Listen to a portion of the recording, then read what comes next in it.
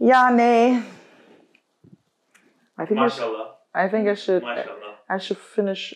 Wow, that really sounds weird coming from your mouth. Coming from me. Mashallah. What's mashallah? Mashallah. Mashallah. Mashallah. I think something like that. Yeah, something like that. Suddenly a line or two comes to me that sort of puts the whole story in perspective because I know I just get 5 minutes to make a point. The whole segment. So we're extending it in the new year. And then I have 20 seconds to make you want to watch the segment. And, you know, my subconscious is doing all the hard work. I'm researching, right? I'm doing my shit.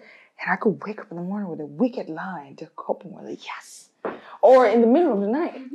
Or I could be, you know, taking a shower or something. Like, yes, that sounds like it. Then I quickly type it before I forget or something. Or I could say it over and over again so I don't forget if I'm not writing it down. And because I know that I have a responsibility to the people to make absolute sense in such short period of time. It's in a way that no matter how you flip it, whether you're for or against the story, you will be able to mirror, you'll be able to see yourself in that conversation.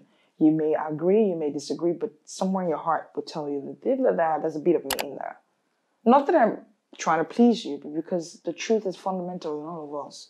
You can either pay attention or not. Something that's so internal and a personal process for you could actually mean so much for a large, because the truth is fundamental in all of us. It's just you paid attention or not, it's there. And sometimes if the world is lucky, it pricks you a little bit. Yeah, I know, but whatever. And you turn yourself around and that's the interesting part. Making this show, it's funny because indeed we spend, you know, a sizable chunk of that episode talking about like it's so Eurocentric, it's so Western centric, US centric, the media, and you know, wanting to critique that. But then when I'm looking for you know, found footage and kind of clips, you end up with a lot of US sources. It's just that that's what you find first. That's what you find first. If you're searching out there, also if you're operating in English language, this is an English language show, those are the kind of things that are going to come up in your search, and you will have to make that extra effort. Journalism is at the mercy of the mediums that it disseminates through.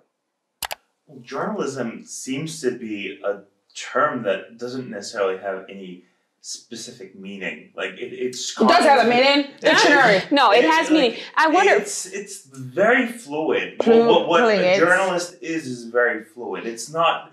I wonder in how 21st century. You know, the medium really kind of decides who is a journalist and who isn't. Well, is it a thing where you can? Is it something where you can self-proclaim? Look, this frigging definition by Wikipedia just makes Wikipedia will be your definition. It's a fluid idea. Like, that's the thing. Is this all we have? I mean, I can't even read it out. Because journalism is actually, it's not. If going by this definition, that every Tom fucking Dick and Harry in the 21st century is a journalist. Exactly. That's the thing. But I wonder how you feel about that as someone who has been to journalism.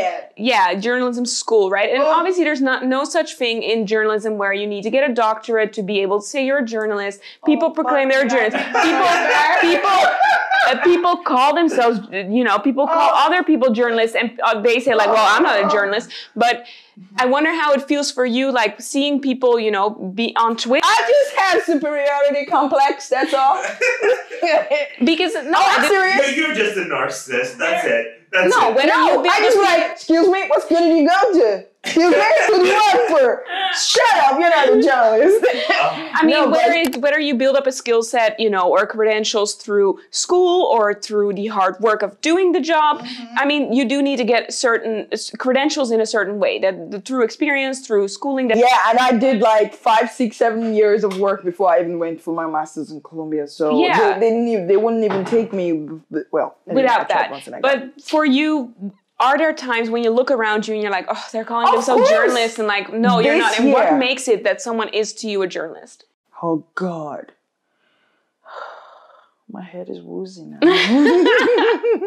No, seriously, there was a time this year, early this year, when everybody started streaming. No, there was a well, you're at home. What else to do? Streaming-demic. Oh, I found another word, Güneş. I'm hearing. You know, along with the pandemic was a streaming demic. I opened Instagram, everybody was a presenter. Everybody was a reporter. I was like, what's going on in the world? That job is meant for few people. Yeah, well, we let UGC, user-generated content, like, we can share this, be like, no. And I literally sat down and said, oh my God, my profession is now being divested. Like, it's like icing on the cake for it. If you're see a doctor going live and is teaching all these corona things, and I'm like, straight to the source. So I was like, okay, I'm gonna be out of vogue very soon. I better start. What can I learn how to make? And instead, you got your own show, so I was like, not out of vogue. Carpentry, plumbing. I need a new specialization. No, it was worrisome early this year but you see, I think what then sets us apart is the consistency of our purpose. Like, it's not a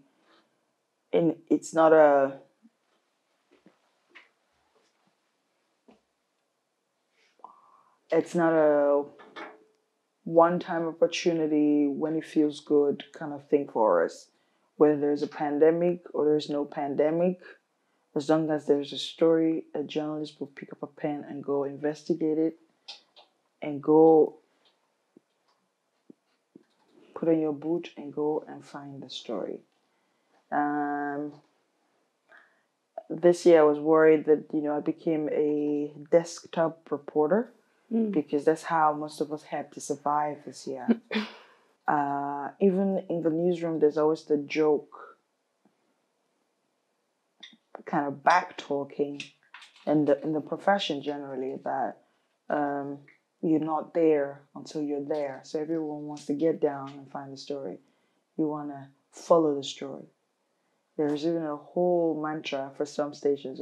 CNN was a CNN go there, because that's a huge part of what it means to be a journalist, to engage the different emotions, find the people, and accurately piece the different information that is moving around together. I think a journalist going forward will be the person who helps you to distill, because all this dangling information that is being thrown at us, because that's the problem of this generation now, too much information, it helps you to make sense of it. I remember, I don't know if it's somewhere in your episode when I said that it would no longer be enough to tell the world what happened, where it happened. So our 3 W's, what, where, why, and how. So what, where aren't as important anymore because of phones and social media. A good journalist will be able to, because you've been collecting facts over the years about different sides of this story, or even more. Your ability to cognitively bring the stories together and explain without leaving almost any fact out, and presenting the whole story is what would set you apart as a journalist. And it feels like I'm giving out all of the tip, but it's something that you don't just, because you can wake up in the morning and sit on a camera and start blah, blah, blah, blah, blah, blah. God bless you. But I still, as a journalist, still need to sit down and listen to you and listen to the other sides and listen to other angles and try to be objective, even though that's elusive, and try and paint the whole picture. So even if you watch CNN or you watch Fox, as a journalist, I've presented both sides of the story to you. And I'm hoping that after distilling all that information, I'm hoping that you will take it as, whatever level of reasoning you are on as a person, as an intellectual, you'll be able to make constructive decision from it. So there are people just saying all kinds of stuff from all different sides. It doesn't make them reporters. It doesn't make them journalists, no.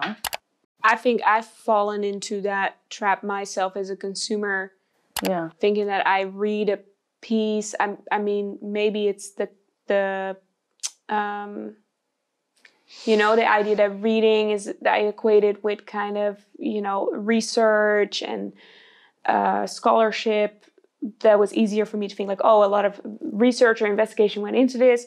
Instead of, thinking that, oh, someone could be researching this themselves, or they could just be reading an autocue, right? When they're Look on TV. at what you've done.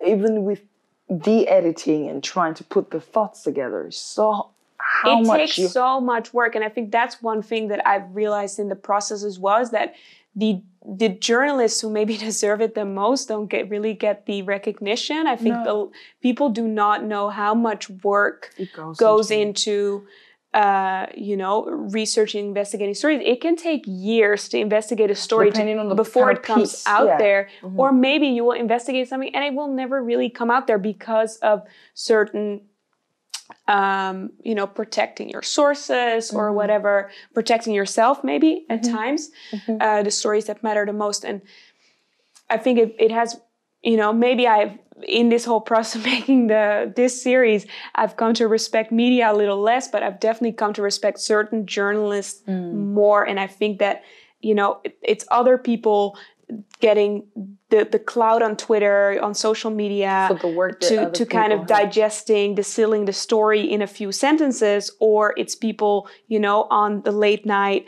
talk shows that are putting it in a more entertainment, comedic fashion. And still, I mean, it's good getting that information across in a comedic manner. That's great. But where's the journalist? Where's the reporter that did the work that goes behind the stories? Are they really getting the recognition they deserve? And I think that, for me, the conclusion is like often they don't. I do know that I struggle personally to say when a story of mine gets reshared or talked about a lot, you know, and then people hype and say good stuff about it. The biggest story, as far as I'm concerned, from Africa this year, which is the NSARS story. And for the first time on my Instagram, I was just saying, oh, you, like, in 20 minutes, it got 1,000 views. And then another, like, less than an hour, it got like 5,000 views. And I was like, okay, all right. You know, almost 7,000 views. And people watching from all over, you know. And I was like, okay, all right. But there's just one story that resonates. This also shows perhaps the kind of the way the story touched people, because it then went from Nigeria to like across the world, and people were showing solidarity, and people wanted reporters who understood the story, could articulate it. No, I was not even in Nigeria when it happened, but I know the story so well. So when I was analyzing it, it struck something in anyone who listened to it. It was factual, it was analytical, it was straight to the point. But again, it was just one more day out of like every other day. And they say you are as good as your last job. So you want to come, you do the best. You never know which one will hit. But your job is not to make it hit. It would be good for it to hit all the time. Your job is to continue to be consistent and continue to do sort of like the right thing.